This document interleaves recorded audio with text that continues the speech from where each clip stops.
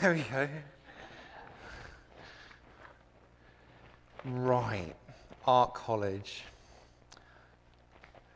I'm a little bit embarrassed now because after watching all that, I think I went to one of the shittest colleges in England because it's like my entire view of art college is entirely skewed to Southampton Institute. Don't ever go to Southampton Institute. I'm a visiting professor at fucking Southampton Institute, and even I'm saying don't go there. But it was fine, I suppose, when I was there, but essentially rather boring. I wasn't happy. Don't back-comb your hair and use crimpers, because then that happens. So I didn't really sort of like so much go to college as use their facilities. And when everyone was out getting pissed at the student union bar, which they did kind of like all the time in the daytime as well, I was kind of like locked into the computer room because when I went to college, they'd had their first delivery of something called an Apple Mac. Now I'm only 40. And so that's not all that long ago that, you know, the things that we take completely for granted now were like these brand new bits of innovation. And I'd certainly never seen anything like that before. And it was amazing. And I just wanted to learn everything that I could about that. And I got friendly with the guy who owned the computer room. And then just basically spent my life in there. And that was brilliant.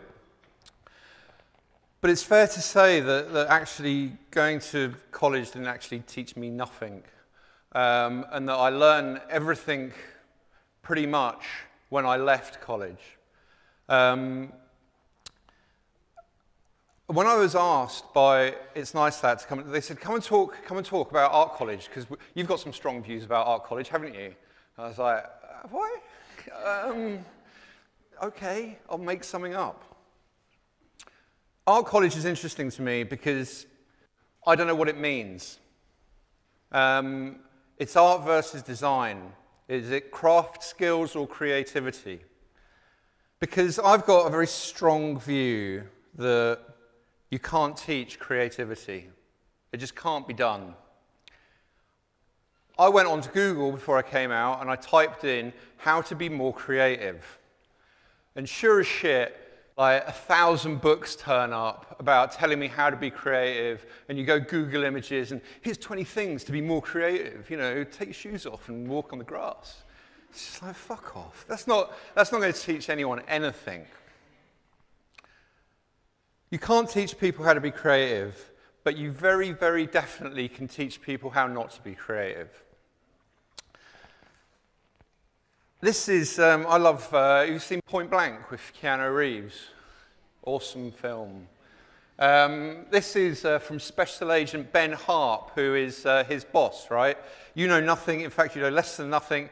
If you knew that you knew nothing, that would be something, but you don't. That could have been one of my teachers. It really could have been.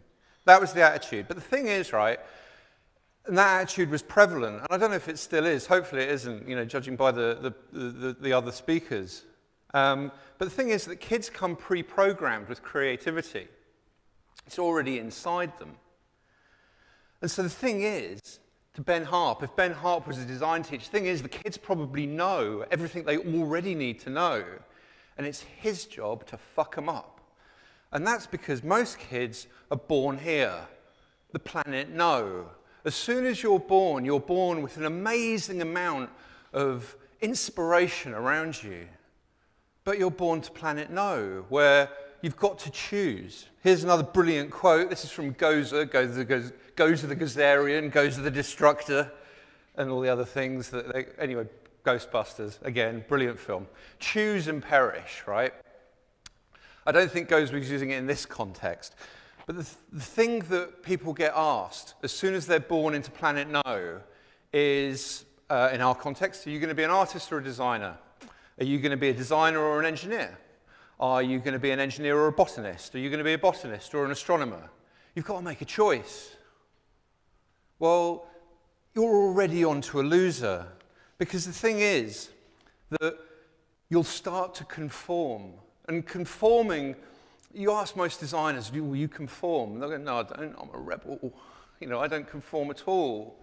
But the problem is that conformity seeps into you stealthily.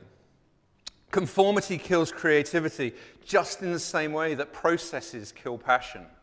Processes exist around us because they're really nice and safe. Most people don't realize they're conforming, but they feel it in this kind of weird, abstract way that they need to be more creative. Even designers in the agencies, I really think I need to be more creative. Maybe I could go on a course. Let's go on a course. Let's go and do some lino printing or something. That'll make us more creative. Or they get self-help books. I've got some friends who buy these fucking self-help books. Again, the how to be more creative. And they're rubbish. The only person that's actually being creative is the person that wrote it, who's managed to charge somebody 20 quid to read it. I doff my cap to whoever that is. The reality is that people aren't less creative and therefore need to become more creative. They're just reacting to the environments around them that erode that natural creativity in a very stealthy way. In agency land, the stealthy way in which that happens is that's not what we do here phenomenon, otherwise known as can you just focus on the fucking task in hand and do it, which is fine if you're up against a deadline, but if you want to be more creative, you need to do lots and lots of different things. So what is creativity? So we all know that it's the ability to make connections, right? Everyone knows that.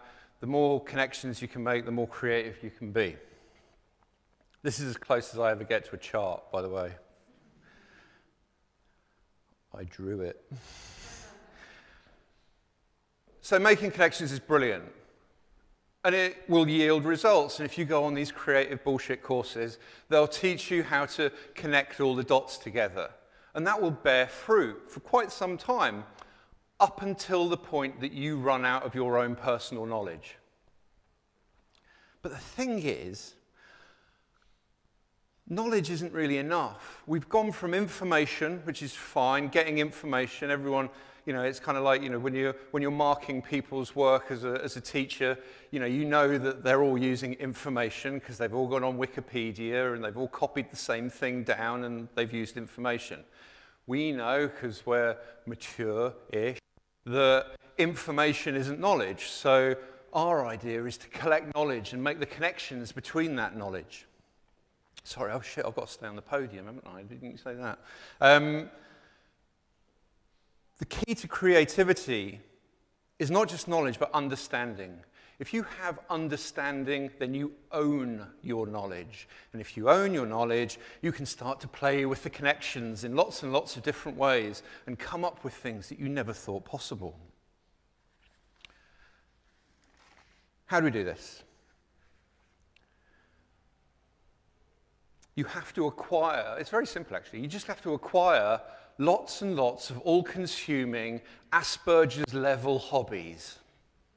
You have to be so into these things that family becomes a distant memory. Acquiring multiple hobbies has the magical consequence of exponentially increasing your abilities in the one thing that you are most interested in. The other great thing is that your brain isn't a fixed mass. It isn't just a thing that shapes your behaviors. It's actually been proven that your behavior changes your brain. So let's think, if a gardener decides to take up engineering, her neurons will create new pathways to isolated regions. So it may just be a mistake to just do one thing. Because if you practice multiple things, you actually get better at any one of those things because of everything else that's going on around you. To strengthen those neural pathways, of course, we have to repeatedly do something. If I just flick through a book in nuclear dynamics, I'm not suddenly going to be able to make a bomb. I need to study it obsessively. But the real trick is to get ahead of this disastrous conformity curve. Instill practices within educational establishments, within businesses, that hold sacred the idea of something called polymathic creativity. The idea that instead of just being called creatives, you nurture polymaths, people that are amazing at a variety of things, and therefore can channel their creativity in one specific direction. Which kind of brings me to all the things that I learned. Shit, 10 minutes already. What I learned, I can package up as basically my principles for my fantasy art college. If I'd really gone to art, if I hadn't bothered dropping out, then, or gone to a shit college, then maybe this already happens. It certainly seems like it happens at Fabrica. The first thing that would happen is that I would teach this: never grow up. That is the most important thing you can ever do, not grow up. One of my daughters, 11 years old, she says to me, "Dad, all my friends really like you because you're just a child, aren't you?" Yeah, I am. All right, somewhere in there is a compliment. All right, thanks a lot. Never grow up. Second thing, never stop trying to be attractive. He's giving it a go. People let fuck it factor creep into so much stuff. You know, you're up against it with work, or you've got too much work to do, or there's all this stuff going on around you, or your mates are going out to the pub and you really want to go and do that instead of doing the work for the client, or you've had a client for years and years and years, and you know, they're like an old sock now. As soon as that starts happening, bad things happen. Like in any relationship. If you stop being attractive to your significant other, guess what? You get dumped. Same in business, same with work. Listen to the voices in your head. They will tell you everything that you need to know.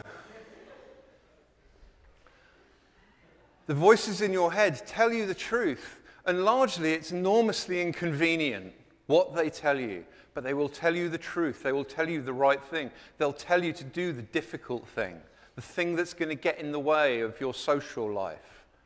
But if you're hungry, to Zelda's point, you need to listen to it. As long as it's not saying kill, kill, kill.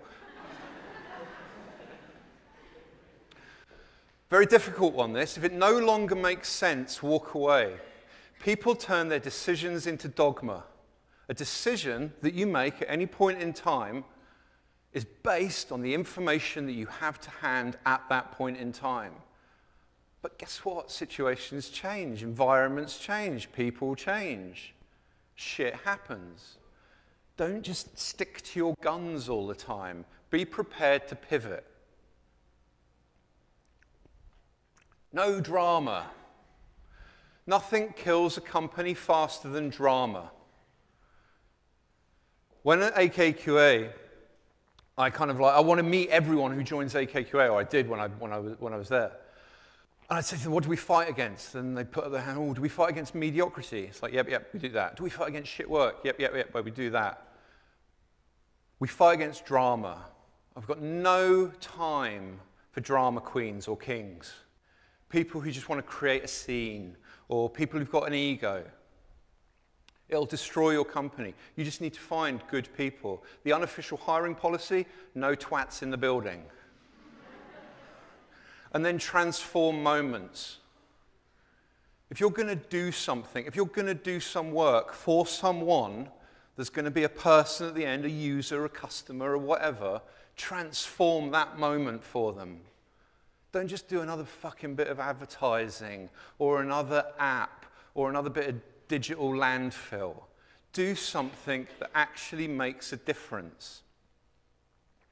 And in the end, all we're going to do is that. We're going to inspire people, we're going to enable people with our tools, with our services, with our brilliant stuff to make them better, to improve them in some way. We're artists, designers, whatever we are. Our existence is to make things better. And if you're not shitting yourself, you're not doing something new. People get really nervous about that. People, oh, I feel nervous, I don't want to do it, I'm scared. Right? Don't be scared. If you're scared, great. Get on and do it. It means that you're not doing the thing that makes you comfortable. And then lastly, what would you do if you weren't afraid? It's an obvious statement, but it recontextualized the planet for me. And I thought, right, what would I do if I wasn't afraid? What am I afraid of? Well, I'd leave AKQA. Well, oh, shit, you know. I dropped out of college and started AKQA. I've never had a job, ever. That's scary. But what I really wanted to do was do furniture design, or branding, or strategy, or design cars. And so I started another company. I left AKQA and started this thing, Atelier Strange. The point of it is it's strange. Nobody can tell it what to do. So it designs some weird furniture, it does some lighting, you know, it starts tinkering with metallurgy, does some strategy, does all sorts of things. Can't be pigeonholed. And that's brilliant, and that gives freedom. This is some weird bit of 17th century murderer's cabinet that's got technology running all the way throughout it, but it's great fun. But the thing is, it wasn't enough, and I want to go and do something else now as well, because I've been into motorbikes since I was like 12, and so now I'm going to be starting another company, which I'm not going to tell you all that much about, but it's called that, and it'll be doing amazing shit with stuff that goes fast. Bottom line, I'm really sorry that I've gone over so long, that everything has everything to do with everything. If you're a creative person, don't ever be told you shouldn't be doing that. Can you just get on and do this? If somebody starts telling you that in a company, question what their morals are. Question their creative moral compass. And that's it.